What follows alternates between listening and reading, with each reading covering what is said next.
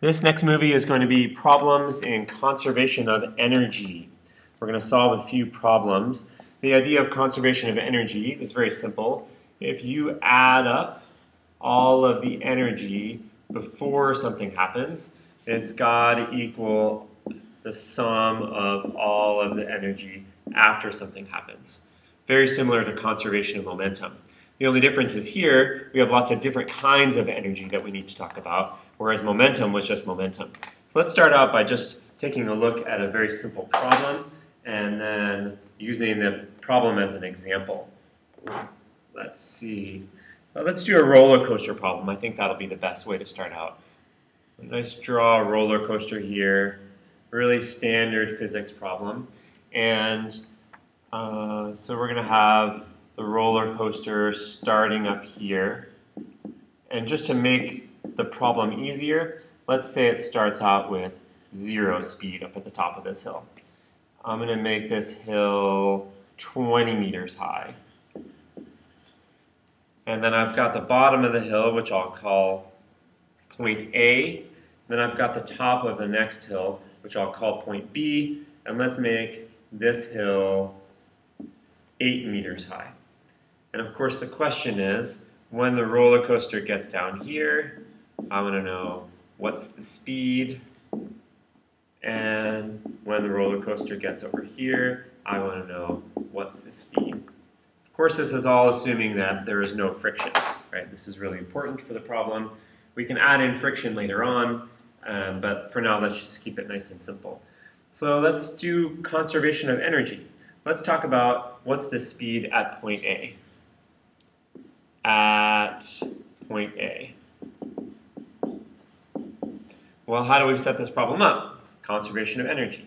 I have to add up all of my energy at the top of the hill, and that's going to equal adding up all of my energy at the bottom of the hill. Now, it's actually a pretty easy problem, but we'll just go through it all just so we can see how it looks. What types of energy am I actually talking about here? Well, I don't have any spring energy, no elastic energy, so I'm just talking about kinetic energy and potential energy. That's it. So what do I have before anything happens? I have mgh, that's potential energy, plus 1/2 mvi squared. I'm going to set that equal to mgh plus 1/2 mvf squared. You know, it might help to actually write in hi and hf. So that's my height at the top of the first hill and my height at the bottom of the next hill. Then I just have to start plugging things in here. Notice one thing though. Notice how there's an m everywhere in every term in the equation. There's an m there, there's an m there, there's an m there, there's an m there. So the m's are all going to cancel. I don't have to worry about the mass. In fact, it's independent of the mass of the roller coaster. So that's easy. Another thing that I know is that this initial velocity is 0, so I can get rid of this term. And the other thing I know is that this final height is 0, so I can get rid of that term. Now I just end up with a really, really easy problem. I just have g times the initial height is 1/2 times the final velocity squared. That's what I'm looking for. I'm looking for the final velocity.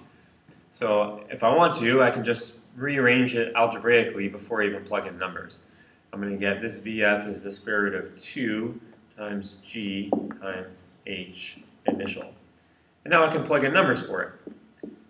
Square root of 2 times 10 meters per second squared times the initial height of the hill, I think was 20 meters. Let's just go back and check.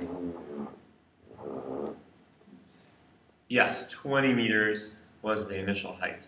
So let's plug that back in down here, times 20 meters, and then we can just solve it.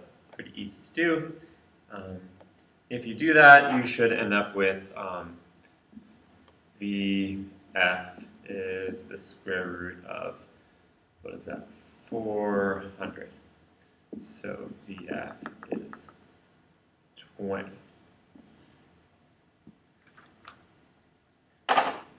Good? Easy. So now let's do another problem. Let's do something, oh actually what we need to do is we need to go back and we have to look at what's the speed at point B up here. We need to figure this one out. Now, there's a couple ways we can do this. We can now, if we want to figure out the speed at the top of the hill B, we can say, hey, maybe let's make this point our initial point, right, at A, or we can start out with our initial point right there. Either way, it's going to be just fine.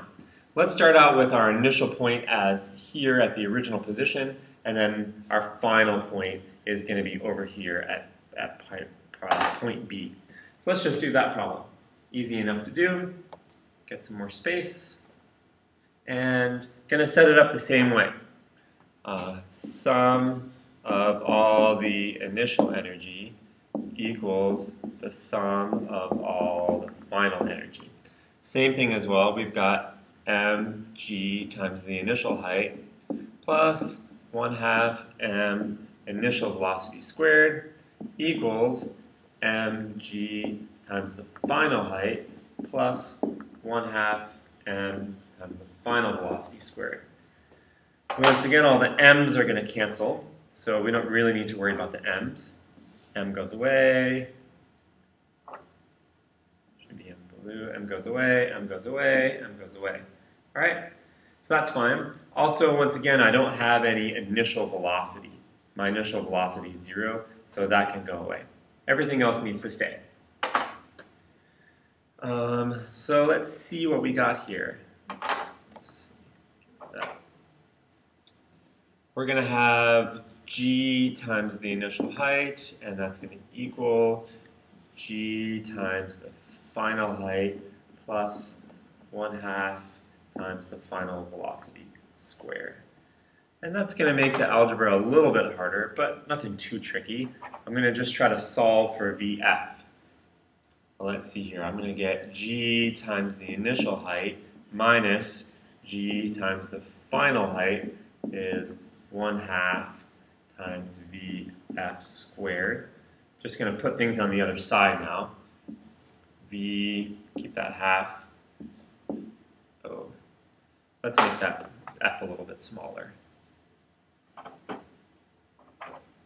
Alright, VF squared is G. Now look what I can do here. I can take initial height minus final height.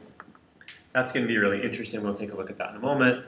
VF squared is 2 times G times the initial height minus the final height.